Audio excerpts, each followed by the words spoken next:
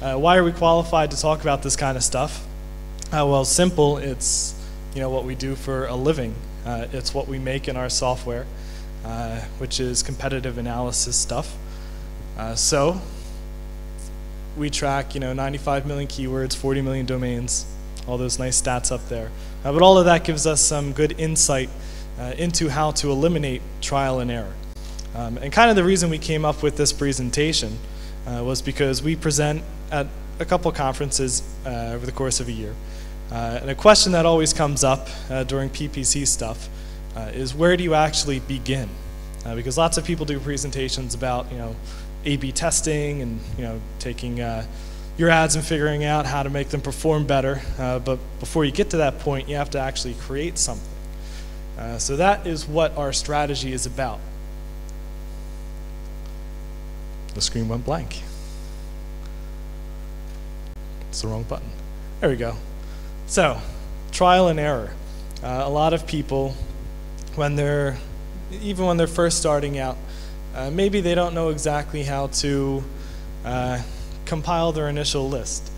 So they might resort to taking a look in Google, seeing who else is advertising. But the problem is they don't really know how those people are performing. So they see lots of great ads, but they don't know which ones are successful. And if you do that, start copying some ads that are up there, looking at some keywords that look like they're good, then we're falling into the trial and error category. Sort of like when you were a kid, standing on the side of a pool, you didn't want to go in because it might be too cold, you're not quite sure, so your parents maybe said, just jump in and find out. So should you just jump in and start picking out keywords and advertising and writing ads? Well, sort of. But we have to get rid of trial and error. And it's actually very easy to do. And in my presentation today, I'm going to talk about some tools that actually will help you do that. So where do we start? Well, we have to start by thinking differently, outside of the box maybe, a little bit. But basically what we're going to do is get some confidence. So, there's a couple things that we want to do to eliminate the trial and error. The biggest point is point number 1 up there, which is identify our competition. And a lot of people don't really do that. A lot of people maybe have some idea who their competition is. Maybe they just, if you're going to run a campaign, probably you're either in the industry or your client's in the industry. But you might not have a full picture of who else is advertising. But then once we understand that, we're going to check what they're doing, and then we can do things, some interesting things, and which will help us avoid their mistakes and learn from their success. But the biggest point, identify the competition. And there's some tools that we can use. Now the first one is the one that everybody uses automatically. Use your brain. Obviously you're going to have some insight before you start typing things into Google Keyword Tool. But then there's some other tools that we can use, because your brain isn't going to really find everything, but software will. So the first thing, and actually my favorite new thing that I'm going to talk about, is similar sites. Has anyone used similar sites? There's actually a Polish version of it. Yeah, I like it a lot. So I'm going to talk about that a little bit. And then there's some other tools which I'm not really going to go in depth with, like Keywords by Word Tracker, our own tool, SEM Rush, and so on. But similar sites is really cool. Now, for my examples, I'm going from as if I was an online retailer selling skateboard stuff, which I know is a little bit popular here in Poland, because actually I went to the supermarket yesterday and saw a bunch of skateboarders. So somebody must have some idea of skateboarding. So what I am is the first thing up at the top, skatehut.co.uk, which is what I typed into this tool. Now what Similar Sites does is they say that they are not a tool for advertisers. They say that they are for end users, and they say they're a recommendation engine. So what they say they do is, if you go to skatehut.co.uk, based on what other people have done, the next site you might like is skates.co.uk. So what they're actually doing is compiling data from a whole bunch of different sources, including toolbar integrations. They have partnerships with people, different review sites and all that. And they're putting all that data together to show you what people have browsed that have also browsed the site in question. Which actually, if you're thinking about being a retail site, that's actually really powerful, because these are the other sites that are selling the same stuff that you are. And if people are browsing several different retail sites, obviously they're price shopping and they're about to buy something. So this is showing you who your direct competitors are, grouped by similarity score. Now, similarity score is made up of a couple different things. So this is the most interesting one, and this is what is so cool about this site. This is shared visitors, and they actually show you exactly this chart ranked by number of shared visitors. So if we are skatehut.co.uk, we can see skates.co.uk is the first one there. So if I'm skatehut, I know that if they didn't buy from me, most likely they bought from skates.co.uk. So what is that website doing? So that's actually an awesome starting point. So that's similar sites. In the Polish version, actually, I checked it this morning. With my very limited Polish, I typed in apteka. And it works really well. It's pl.similarsites.com. Anyway, now that we know kind of who the competitors are, we need to understand what kind of competitors we're looking at. So you've probably heard this before, transactional versus informational. Organic is a tough thing to crack, especially in retail. And one of the things you have to look out for, an obstacle, is informational keywords. So kind of, if somebody is looking for a video of a skateboarder, you don't want them to wind up seeing your ad. So you can use negative keywords and all that stuff, but you have to know which negative keywords to use. And one of the ways you can do that, other than guessing, is looking at what your competition is buying. So probably, if the competition is buying pro skateboards, that keyword is going to convert, especially if more than one buys it. But if you see maybe, oh, nobody's bidding on pro skateboarders, we should probably get it. It's probably not a good idea, actually, because pro skateboarders probably is about people doing skateboarding. So they might not be looking to buy, they might be looking to watch a video. Another thing, you don't compete with Amazon. A lot of people, actually a lot of our customers, they call us and they say, how much does it cost to get all of Amazon's paid keywords? But why do you want that? Because actually you don't compete with Amazon at all. Amazon has tons of money and they can afford to blow it. So they don't just bid to make you buy stuff. They bid on keywords that eBay bids on to knock eBay out of the listings. So you don't want to help them do that, and you don't know which keywords that they're doing that with, because you don't have this kind of budget. And if you do have this kind of budget, I'm not quite sure why you're listening to me, because you're probably a lot better than we are. So disregard sites like Amazon and other big sites that have unlimited budget. So your competitors are people who have roughly the same budget and product set that you have. So now that we know who to look at, we need to know what to look at. And we need to identify the entire landscape of paid advertising and see how we'll fit in effectively. And there's a couple of things that we can do. If several competitors are bidding on the same keyword at the same time, most likely the keyword converts. And that's actually a very simple concept, of course. If one person is bidding on a keyword, they could just be experimenting or they could be making a mistake. If two people bid on a keyword, maybe it's a coincidence, but if three people bid on a keyword, that's not a coincidence. There's something to that keyword. On the flip side, if nobody bids on a keyword and you think it's great, there's probably something wrong. I'm not quite sure if that translates into Polish, but it's kind of a joke. The car says kidnap, which is not something you want to do to kids. So, what are we going to do to build our keyword list? We're going to start from a proven foundation. And what that means is, if we want to start with the greatest chance of success, we're going to start with things that obviously work, which is really easy to find now that we've done the few previous steps.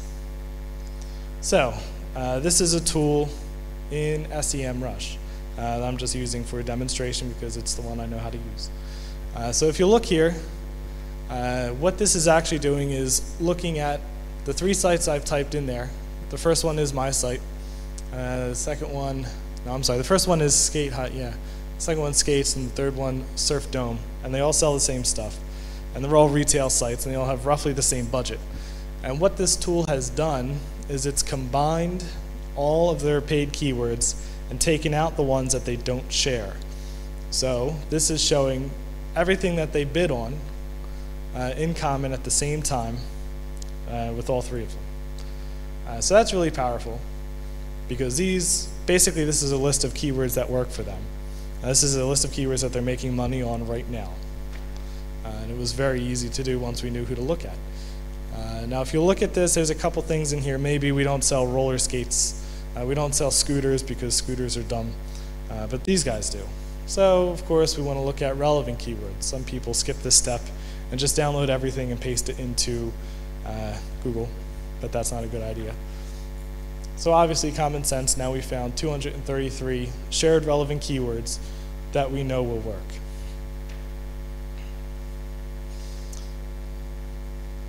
So if we want to be even more sure, we look at historical trending. Now what this is showing is over the past couple months who's bid on what keyword and what they've bid, what their actual ad text was. But the important thing is we don't care what the ad text was. We're looking at the bids over time. So we can see that for those 3 keywords I've highlighted, they've consistently bid on those keywords. So looking at trends over time is another step that you should do.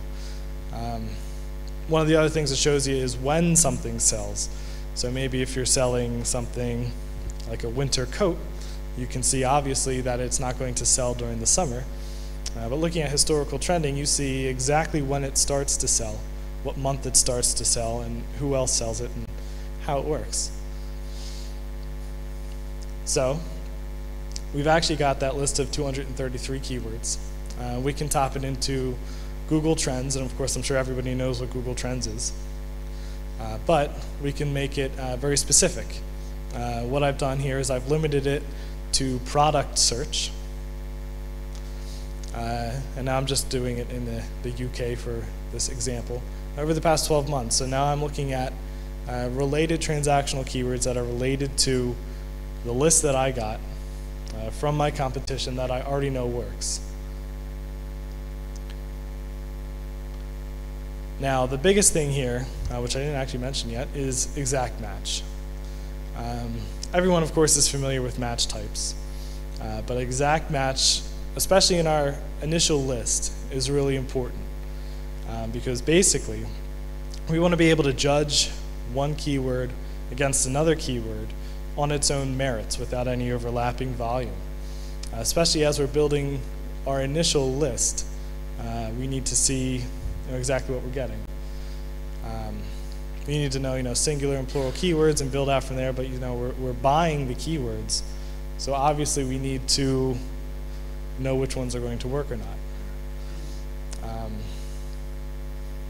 So an example here, buy pro skateboards might convert more than buy a pro skateboard, so we want to bid on the one that actually converts. And this is kind of the reason that I give people.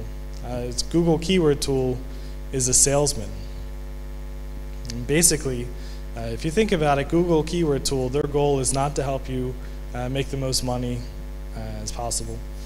It's not to sell you the best, highest converting keywords. They just want to sell you keywords in general that people will click on. So by default, they show you broad match results. And they say each keyword looks so great. And you kind of have to haggle with them a little bit. So here is kind of an example in this little funny comic. Talking about the keyword skateboard, and he talks them down from 7.48 million searches per day. But of course, that's global volume.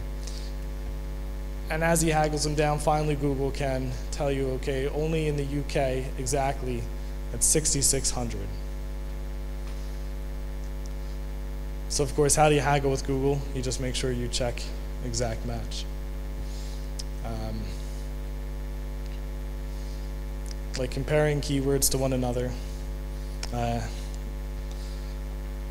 You know, there's overlapping volume even in something like apples versus oranges. Both of them, of course, are fruit. So if you're selling one versus the other and you bid on fruit, you're going to be advertising for both. So to accurately compare one to another, you need to make sure you're bidding on exactly what you're going to get.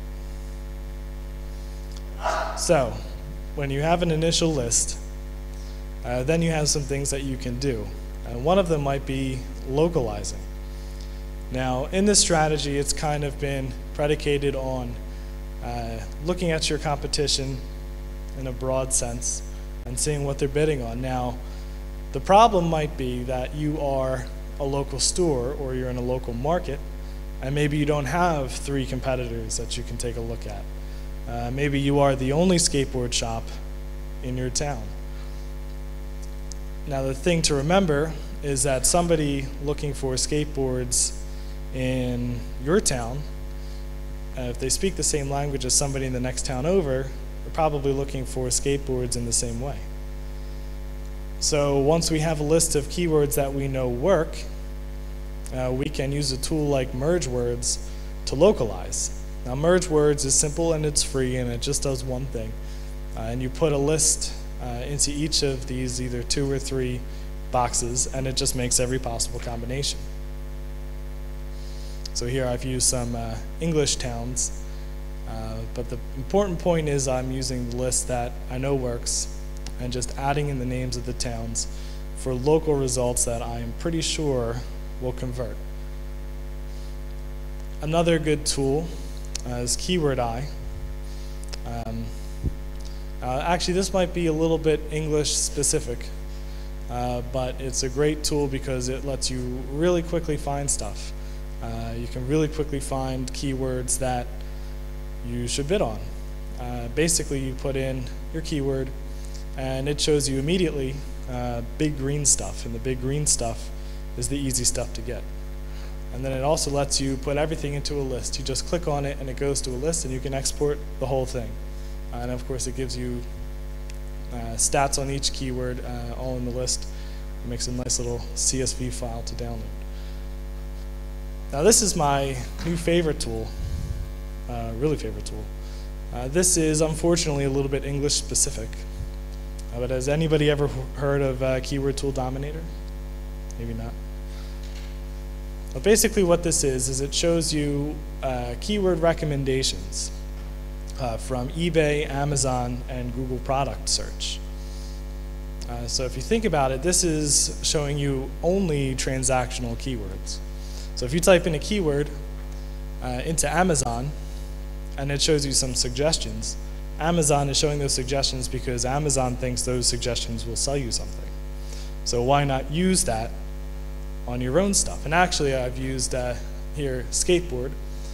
Now, a long time ago, when I was a kid, I was really into skateboarding.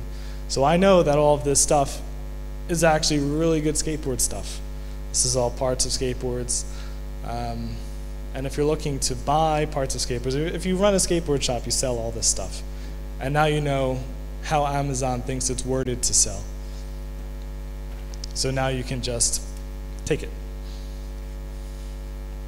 But of course, you want to check everything in Google Keyword Tool. Just because you should never just trust one specific tool. And of course, we're always doing exact match. So, to recap, you should know your competitors. Obviously, you should know your real competition. And then you should take their experience. If you have the full view of the market in PPC, then you have the full view of everything your competitor is doing. Because really, if you think about it, they can't help but make what they're doing public. And it's not just for paid advertising as well. If you think about it, when you steal your competitor's experience in advertising, you can apply it to almost everything that you're looking to do in business. Like, for example, if you're looking to bring in a new product, if you see that 3 people are all bidding on that product for the past 6 months, then you know that that product must sell. 3 people wouldn't all be wasting money at the same time. Conversely, if they're not spending any money on it, or if it's gone down over the past year, then it's not a good product to bring in. And there's a lot of tools out there that you can use to build smart keyword lists or product lists or anything. You just have to know where they are, and the tools I've used in the presentation are some great ones. And also to always remember transactional versus informational keywords. Always use exact match, which is a given. And kind of the overall point is whatever you're planning to do for the future, someone has already done something similar or comparable. And you can't always trust Google, because Google wants to sell you something and they don't care if you're going to make money or not. That part is up to you. So the tools that I've used in this presentation, this slideshow should be translated also into Polish today. But similarsites.com, the Polish version is pl.similarsites.com.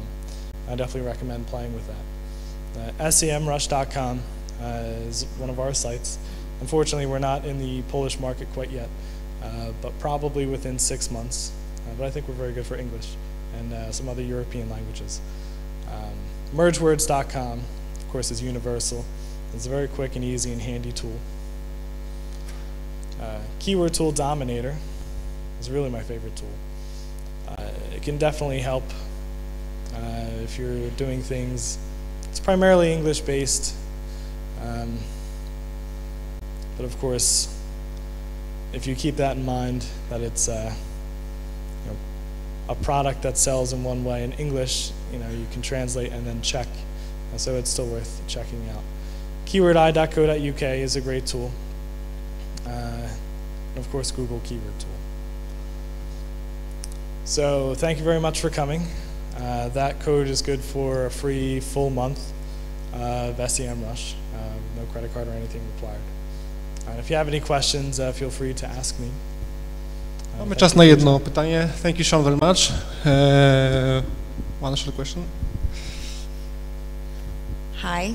I have a question about SEM Rush. Okay. Can you see your competitors' data from day one, or you need to wait to gather the data? We have 2 tools, actually. You can see it from day one. We do monthly trending. So you can simply type something in and get a result, and it's based on monthly data. We also offer a new live feature, which has not quite as much data, but it's still every day or 2 updated. And then we also have a tracking tool, which you put in your information and then we scrape it for you. So that one you have to wait a little bit. So it's kind of both, and there's always something available. Czy ktoś ma jeszcze jakieś pytanie? Please. Any questions? Okay. Thank you, Sean, very much. Thank you very much.